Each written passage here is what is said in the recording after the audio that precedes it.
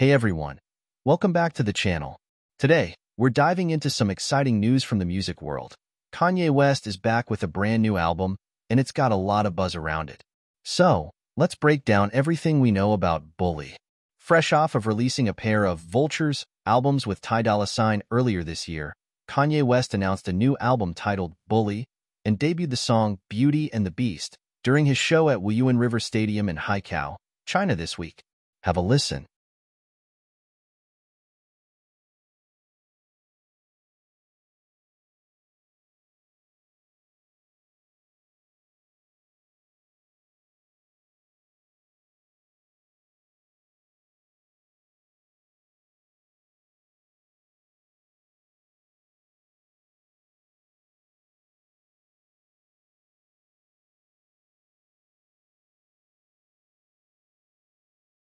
In addition to the album announcement and song premiere, West also debuted what fans are describing as a finished version with a second verse of 530, a track included on Vultures 2.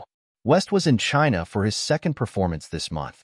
He took the stage on September 15th for a previous listening party experience, which marked his first performance in the country in 16 years.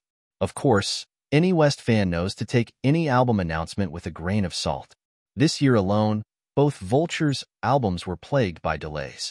The first was pushed by months before its inevitable release on February 10th, while the second was initially slated to drop on March 8th before finally hitting streaming services on August 3rd.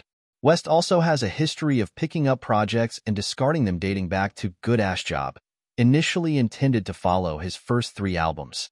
Over the years, he was rumored to release albums including TurboGrafx-16, Yandy, and Love Everyone, though none materialized as proper releases. So, what are fans saying about this? Well, social media is buzzing with excitement. Many are reminiscing about Kanye's earlier work while expressing curiosity about how he'll evolve his sound this time. It's a classic Kanye moment, polarizing yet captivating.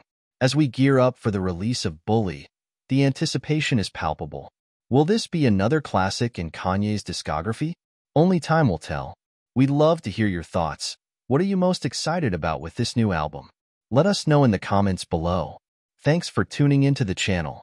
If you enjoyed this video, give it a thumbs up and subscribe for more music news and reviews. Until next time, keep vibing to the beats, and we'll catch you in the next video.